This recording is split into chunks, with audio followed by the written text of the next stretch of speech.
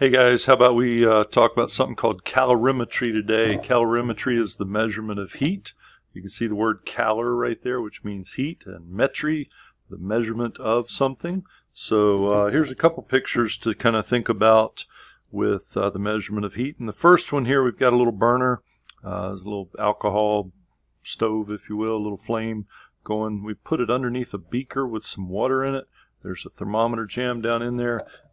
You wouldn't be too surprised if I told you that that water is going to heat up, that the energy from the fire is going to go into the beaker, into the water, and into the thermometer, make those molecules vibrate more rapidly. They expand, and the temperature as recorded by the thermometer will go up.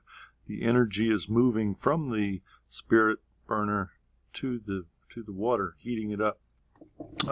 You can probably also guess that a whole lot of heat is spilling off this way, and this hot water here is radiating heat out into the room, and the beaker itself is absorbing some of that. So there's a lot of wasted heat kind of going on there, and we're not really capturing all of it and measuring very accurately how much heat was put out by the spirit burner there. Only some of it makes it to the thermometer. So over here on the right hand side, I've got a little bit better picture where there is a sample of something, and if I wanted to know how much energy was in that something, then I could put it in here and burn it down inside here. This is all underwater, but it's in an enclosed capsule there, and that heat would then go into the surrounding water, and it's all captured, and it does a lot better job than the first picture at holding all of that heat. And of course we're measuring the temperature there. There is a little stir to kind of keep it from, to evenly distribute the heat in the water and everything, but that's a little bit better system. This is usually called a bomb calorimeter. There's no bomb. I don't know where the bomb comes from, but maybe it looks like some kind of old crazy bomb. I don't know. But it's a device for measuring how much heat there is in something.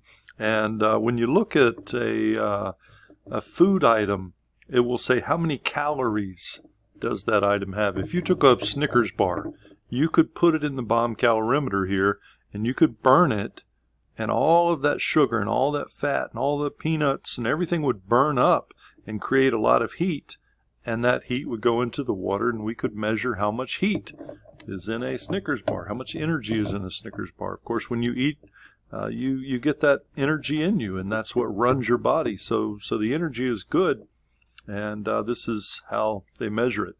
That number would come off of the thermometer, and you could put it on your candy bar wrapper. All right, so that's kind of neat. That's the kind of stuff that we want to talk about here. First up, we've got some units. I need to tell you how to measure heat. And of course, we've already measured energy way back in first semester physics. We used the joule. You remember that a joule was a Newton meter, a Newton times a meter. And that's the imperial unit. I'm sorry, not the imperial, the International System SI unit, they call it there. So that's our favorite way to measure heat. Or energy of any kind, but especially heat here. You can use it you can also use calories, abbreviated CAL or small c calorie. That would be the heat to raise 1 gram of water 1 degree Celsius. So that goes back to what we were talking about with the calorimeter. If I knew how much water I had and I raised the temperature 1 degree for 1 gram of water, that would be 1 small c calorie. Now there's also a big C calorie, or a kilocalorie would be a better name for it. It gets a little confusing here, but a kilocalorie, or the big C calorie, and I should have put a small c here and not the big C, whatever, is the heat to raise 1 kilogram of water 1 degree Celsius. That's the one that we use on the Snickers bar label that I was talking about. All the food calories are really kilocalories. So if you had a kilocalorie, then that would, or on the food label, 1 calorie, you could heat 1 kilogram of water 1 degree Celsius with that much energy. That's kind of interesting. That's a lot of heat. There is another way to do it with imperial units. The British thermal unit, BTU, would be the heat needed to raise 1 pound of water 1 degree Fahrenheit. So it's very similar, except now we're using imperial units. The one I'm going to use mostly, though, would be joules, because that's our favorite. It's not too hard to get back and forth. A kilocalorie is 1,000 regular calories.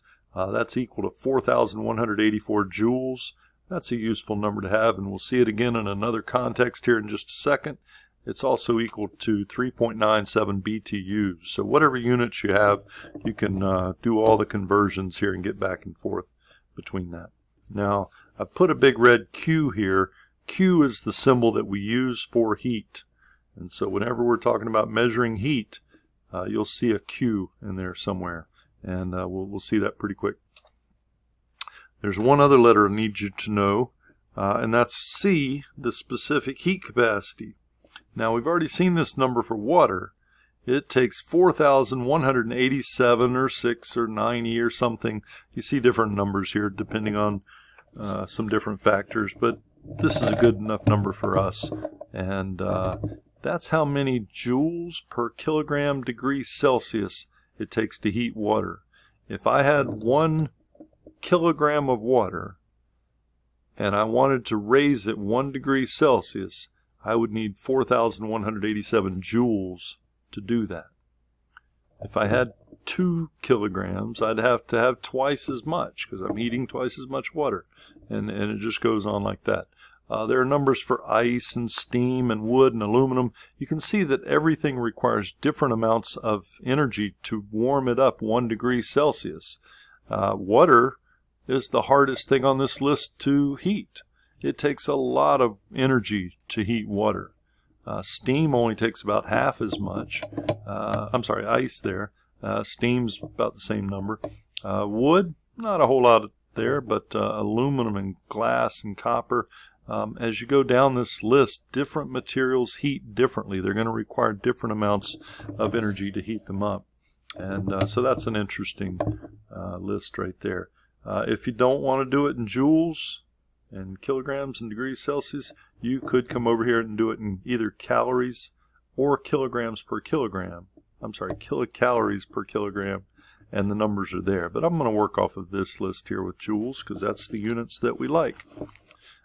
In second semester physics here, it's really important to match up all of your units and make sure that they're doing what they're supposed to do. And if you just go ahead and get in the habit of working with joules, that's your best bet.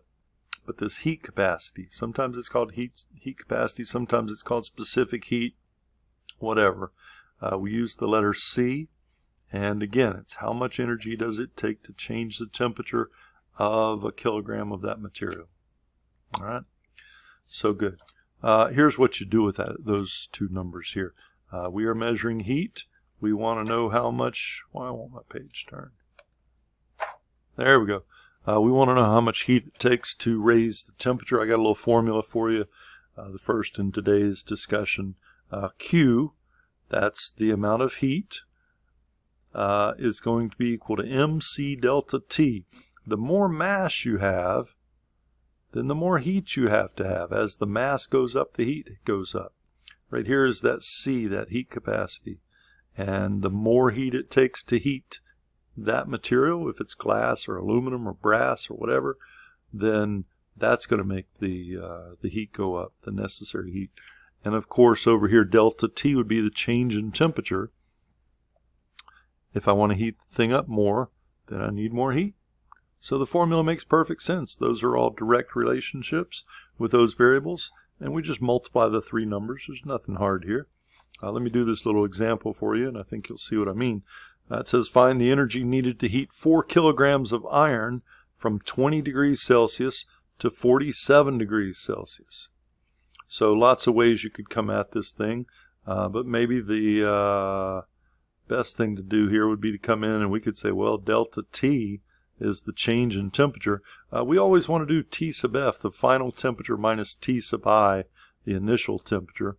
And here that's going to be 47 degrees Celsius minus 20 degrees Celsius, or 27 degrees Celsius. Now we could have done that in the problem too, but that's where that delta T comes in. So I've got delta T. They told me that I'm talking about 4 kilograms here of iron. So I've got the mass. I need this heat capacity, and that's where I go back to the table, and it's iron that we're talking about here. So here's the table again, and I'm going to go down, down, down, and it says 448 joules per kilogram degree Celsius. That's the number that I need to heat iron with. So I'm going to just pencil in somewhere right here. C equals 448 joules per kilogram degree Celsius. How much energy to heat 1 kilogram 1 degree Celsius? And then I come in here with my formula. Q equals MC delta T. I've got 4 kilograms. My heat capacity is 448 joules per kilogram degrees Celsius, and my delta T, the change in temperature, is 27 degrees Celsius. Okay, now before we start pushing buttons here, let me just kind of check my units and make sure that this is going to be okay. I see a kilogram here on top that will cancel the kilogram on the bottom, and there's a degree Celsius here and a degree Celsius there. Those are going to cancel out. If I can get in there and do it. Alright, that one's going to cancel out that one. What's left? All I've got left is joules. I was looking for a measurement of heat, which I measure in joules. So the units look good here, and everything's fine. Here's my calculator, and all I have to do is say 4 times 448 times 27, and I got my answer, 48,384 joules. That's a lot of energy, right? 48,384. You may want to round that off somewhere, but I'm not going to. I'm going to just leave it there. 2 or 3 significant digits, 1, 2, 3, something like that might be appropriate, but I don't care about that part. That's the amount of heat that I would have to do to heat that much iron. If I had more iron, I'd have to have more energy, right? Let's do, let's say I got 10 kilograms times 448, and I want to heat it at 27 degrees. Okay, I need 121,000 joules, right? So it goes up. A lot of times we do use kilojoules. So you know, you may well see this written as 48.4 kilojoules. And you just treat that just like any other metric prefix there. But that would be, since these numbers tend to end up pretty big, a lot of times we'll switch over to kilo or mega or some kind of prefix in there. All right, but that's sensible heat. I think they call it sensible heat not because it makes sense that you heat something in it and the temperature goes up, but because you can sense that change. You can measure it with a thermometer. You put a thermometer in the water and it heats up, you can measure that, you can sense it. So it's sensible heat. Now I do have another kind of heat here that's called latent heat, and the word latent means hidden. So you can't sense or see this kind as much. You might hear somebody described as, oh, they had latent tendencies as an axe murderer. Okay, something like that. Let's hope not. But that was hidden. Nobody knew. You know, everybody thought they were just a nice guy, and then their true nature came out. Latent means hidden. So we're not going to be able to measure this with a thermometer. We're not going to be able to sense it in the same way that we did the sensible heat. But this kind right here, instead of changing the temperature, with this one, we're changing the state. And by state, the choices kind of are solid, liquid, or gas. If I change from, let's say I take an ice cube at 0 degrees Celsius, and I change that to 0 degree water, liquid, that takes energy. And this little formula will tell us how much energy it takes. I need to, again, to know how much mass we're talking about. Is it a big block of ice or a little bitty block of ice? Right? And then L here is another number like C that tells us, well, here's the number for water, for aluminum, for gold, for silver, for whatever. That's a material dependent number. We got to go to a table. Where's the table? Glad you asked. Right here it is. And you can see that we've got some different materials listed here. And so that looks very familiar. I've got an L sub F and an L sub V. And those are the two different ones that we need. You notice they've got melting point and boiling point. So you can pretty well see that this is how much energy it takes to go from solid to liquid. And this one would be how much energy it takes to go from liquid to gas. All right. This is called the heat of fusion. And that name drives me crazy. There's no fusion in the sense of nuclear fusion here. But I guess if you went from solid down to an ice, it would kind of fuse together or something. I think that's a really unfortunate name. What they're really doing there is to melt. This is the melting heat right here. Or if you remove 399 kilojoules of heat from aluminum, then you could go from liquid aluminum to solid aluminum. That change would happen at 659 degrees Celsius. Over here, this is called the heat of vaporization. That name, I'm okay with that, because a vapor is gas. That's like water vapor. I've got steam there, right? So here, this is where we boil it. And you've got your boiling temperatures over here. Aluminum boils, turns from a solid into, turns from a liquid into a gas at 2300 degrees Celsius. That's pretty hot. That's probably why you've never seen molten, gas form of aluminum. These other things, they're, except for lead, a little more realistic. And water is probably the one that we're most familiar with. If you take an ice cube right here at 0 degrees Celsius, I can have a 0 degree solid. That's an ice cube. I can have a 0 degrees Celsius liquid, a glass of water. Okay, and it changes right there. It's not the temperature that does it. That's the temperature. You know, that's where it changes like that. But I've got to know the temperature and how much energy it takes to go from solid to liquid. And that's what this other formula has for us. Up here, it's going to boil. That would be going from liquid to solid. Not solid, to gas, sorry. And that happens at 100 degrees Celsius. All right, so that's our boiling point, our melting point. And then I've got a number here that I have to use, and a number here that I have to use. That both of those latent heat, or the heat of fusion and the heat of vaporization, those tell me how much I've got to multiply by here for that particular material. All right, now I've forgotten what the material was, so let's go back and look at this again. I got 4 kilograms of iron, and I want to change it from solid to liquid. Got the formula right there. Says that Q equals ml. Clearly the m is the mass which they gave me. And L is that constant, so I got to go to the table and go iron. I messed up because iron isn't even on the list. Okay, so the easiest fix here would be just let me change this to aluminum. Would that be all right? And we're trying to melt aluminum, so I need this number right there. Don't forget the units. Always check your units. The units will eat you alive here.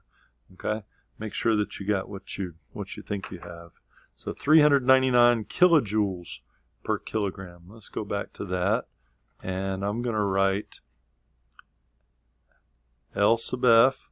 That would be the heat of fusion. That point where it goes from solid to liquid was 399 kilojoules per kilogram. Or maybe a better way to write it would be 399,000 joules per kilogram. That would probably be better because then you don't have to think about that kilojoule. Go ahead and write it that way. But that's the number that I need to put in right here.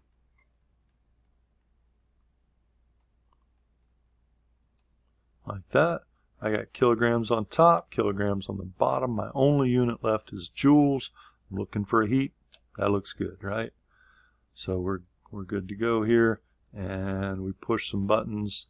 I need to do 4 times 399,000, and that would be 1,596,000 joules.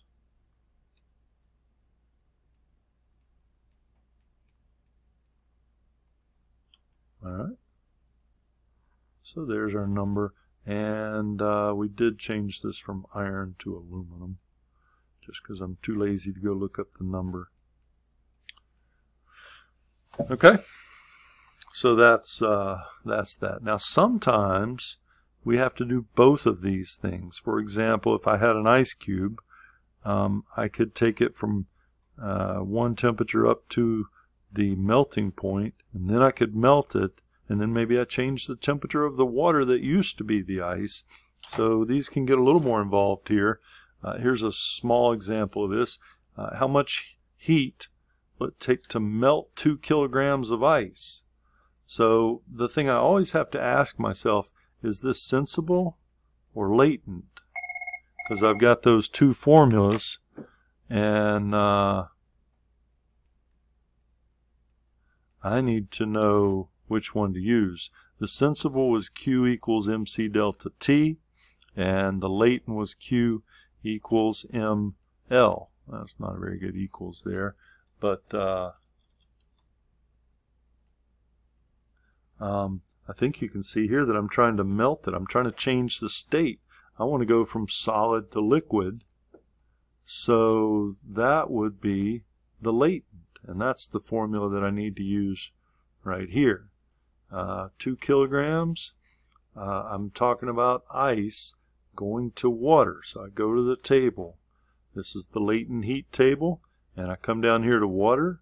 Right here is the number that takes me the heat of fusion to melt ice into water. I need 334 kilojoules per kilogram.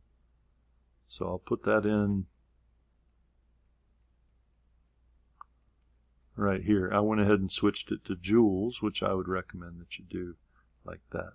When I double that, I get 668,000 joules. As soon as this kilogram cancels that one, that would be the number there. So that would be the first part, and you kind of have to do that part.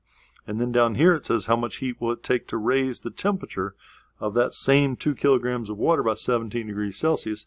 That's a change of temperature. So now I'm talking about the sensible stuff, and I got to use the sensible heat formula.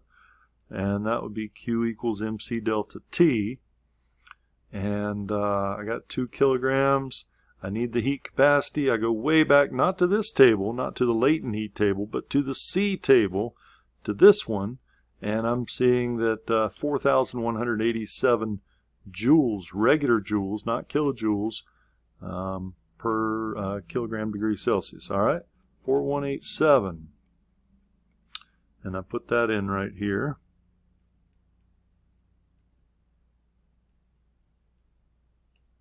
And then I need a delta T. Of course, that's the change in temperature. We're trying to warm this stuff up 17 degrees. Let's check the units. Kilogram on top right here. Kilogram on the bottom right there. Degrees Celsius on top. Degrees Celsius on the bottom. Nothing but joules left. So we're still in the park here. And 2 times 4187 times 17 works out to that number, 142,358. And maybe you want to chop that off somewhere. I'm going to hold on to it for right now. It's kind of interesting. You know, you think, well, it takes a lot of energy to heat something. This is water. We already said it's really hard to heat. But look at that. To change the state, to melt it, it went from 0 degree ice to 0 degree liquid water. it didn't even change temperature, but it took a ton of energy to melt that stuff. And so that's what we're trying to do here. The bottom question says, how much does it take to melt it and raise the temperature? Well, we've already done both parts of it, but I think you can see that the total heat is going to be equal to the sensible heat that we did in the first part. I'm sorry, the latent heat in the first part, plus the sensible heat that we did in the second part. And if I just add this much plus this much, I'll get the total for this.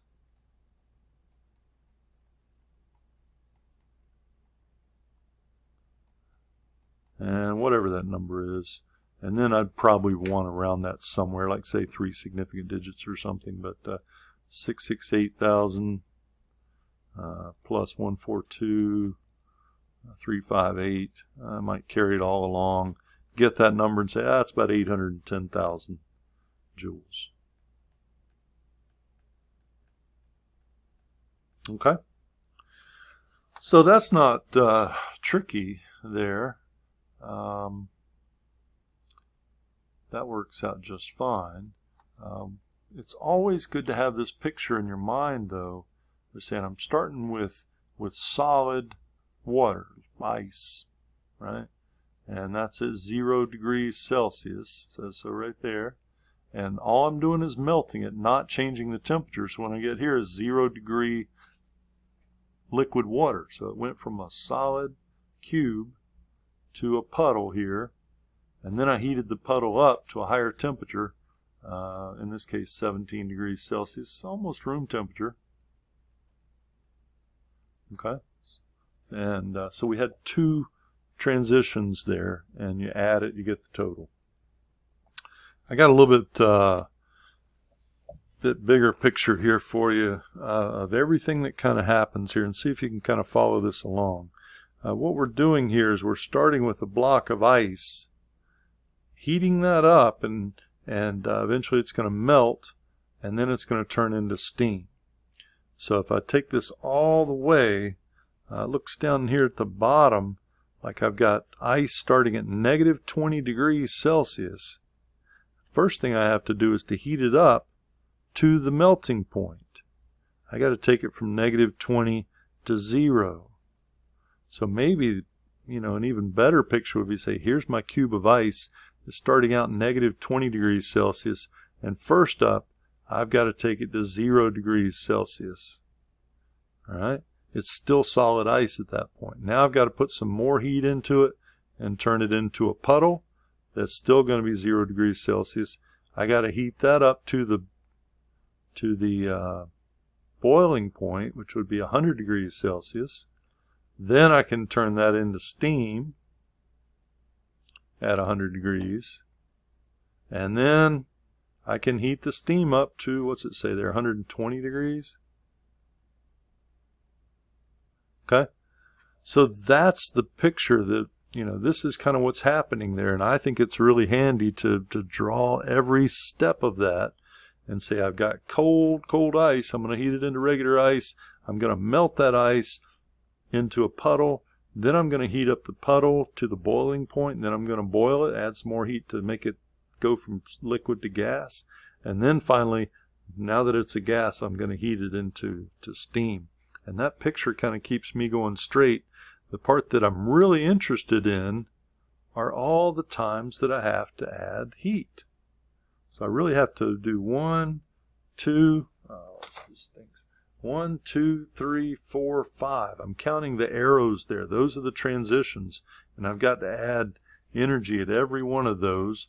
This would be a sensible heat change here. This is a latent change. I'm changing state. I can see the temperature change from 0 to 100, so that's sensible. Then I change from puddle to column of steam. That is a state change, latent. And then I've got another sensible change right there. So whatever you got to do to keep up with the bookkeeping of this thing and make sure that it's doing.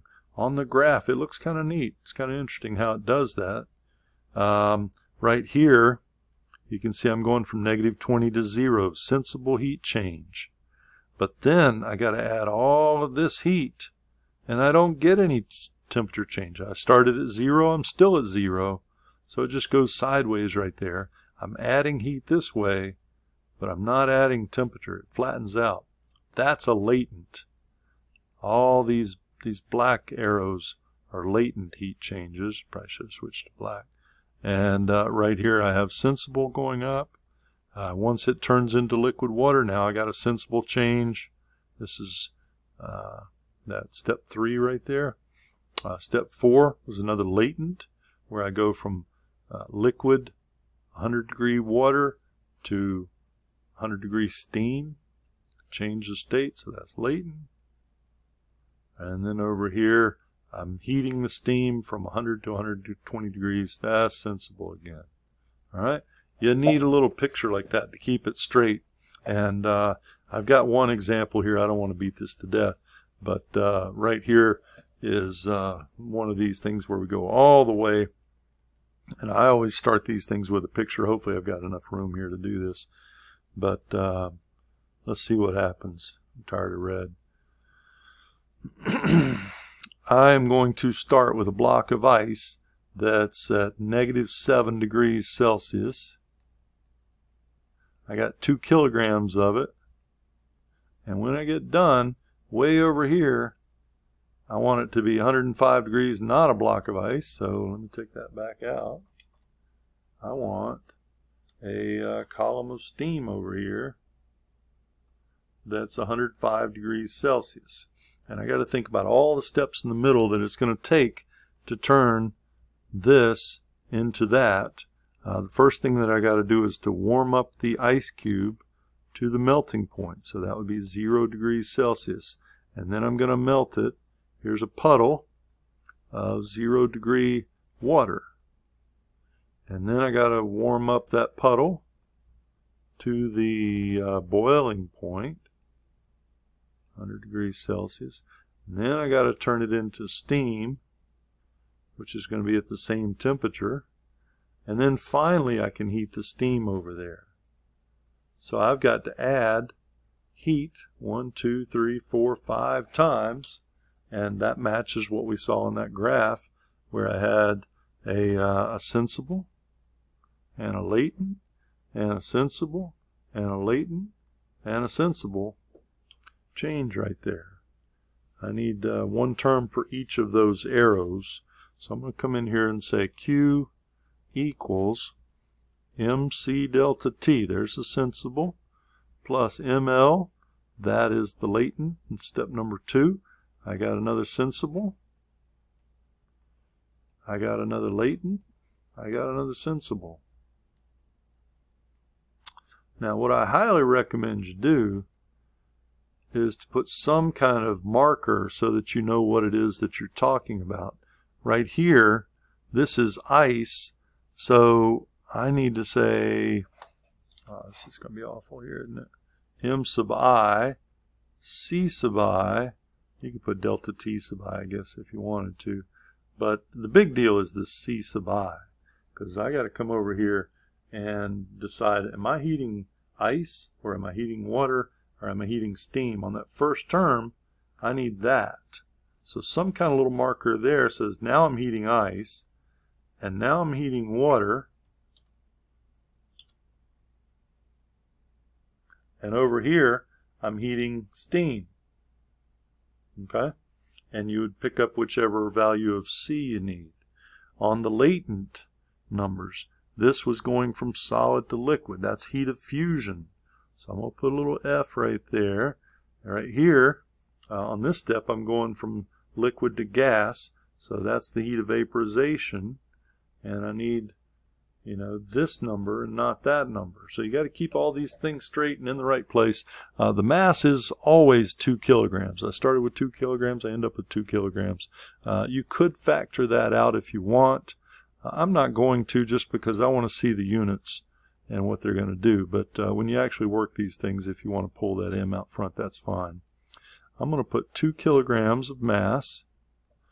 That first term, C sub I, says the number I need is 2040.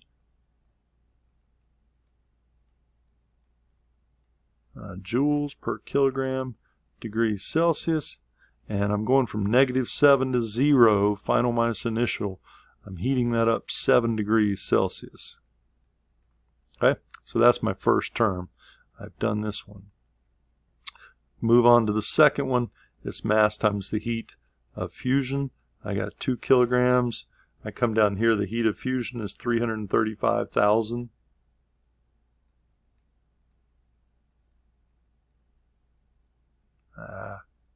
Joules per kilogram. So that took care of this step.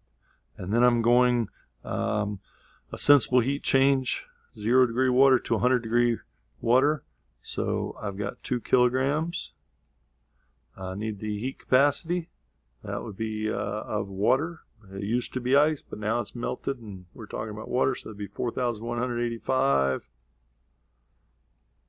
joules per kilogram degrees Celsius. It's going from 0 to 100. That's an increase of 100 degrees Celsius. Like that. I'm going to skip down here for steps 4 and 5 because we just did 3. Okay. Right here I've got 2 kilograms. I need to change from liquid to gas. That would be this heat of vaporization at the bottom. Good gracious, 2 million. That's a big number. 260,000 joules per kilogram, like that. And the last one here would be 2 kilograms.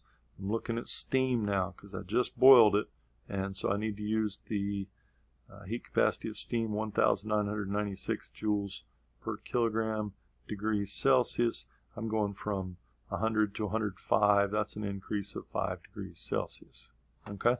Now I think you can multiply all that out. It's not hard to do, but the hard part is keeping up with all this thing.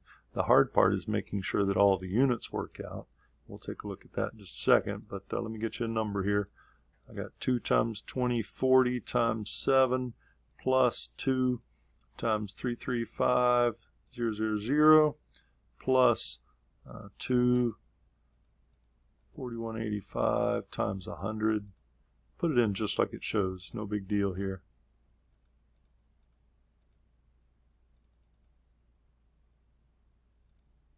And hopefully I'm putting it in like it shows. Trying to walk and talk at the same time here. Who knows what I'm putting in? 6 million. Let's put the whole thing in. You can round it wherever you want. I probably can't remember all that though. 6075520. 6075520. Ha! I did it. Okay. That's supposed to be in joules. Never hurts to check and make sure the kilogram here. Going to cancel the kilogram there. Degrees Celsius, degrees Celsius. There's my joules for the first term. Kilogram, kilogram, joules, kilogram, kilogram. I think you can see this is going to work out. But just always get in the habit of making sure. There's so many ways to measure heat, so many ways to measure mass. The heat capacity units might not match. You know, you might get one number off of one table and have to go somewhere else for something. But just make sure that all those units, if it's not joules, joules, joules, or calories, calories, calories, then you can't add it. All right, but this is the number right there that we need. I don't know if you appreciate this or not, but let me just take this number right here. 2 times 260,000.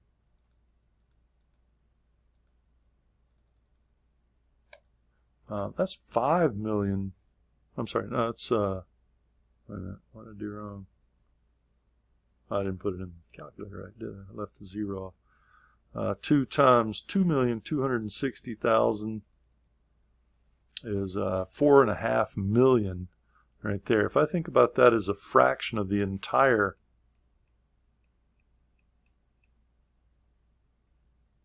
amount of heat here, I'm going to chop off some at this point. Or don't. Put it in if you want. Okay, but something like that. When I take that fraction there, I've already got it in. Let me put in the right number here. 6755520. I think I did that right. 74%. The hugest, largest part of all this is tied up in that step right there. Which one takes the most energy out of all this? It's this fourth term right there where we're changing it. It's this guy. It's this latent heat step right there. That's 74% of all the energy. Now, it would change slightly with different numbers that I put in, right? 74 is not always the same. But with these numbers, you know, 3/4 of the energy is right there in that step, and just trying to boil the water. I do a little bit of backpacking, bike packing and stuff, and you got to carry all your fuel with you to cook, right? So people have figured out ways to cook food, pasta, whatever, you know, without actually boiling the water.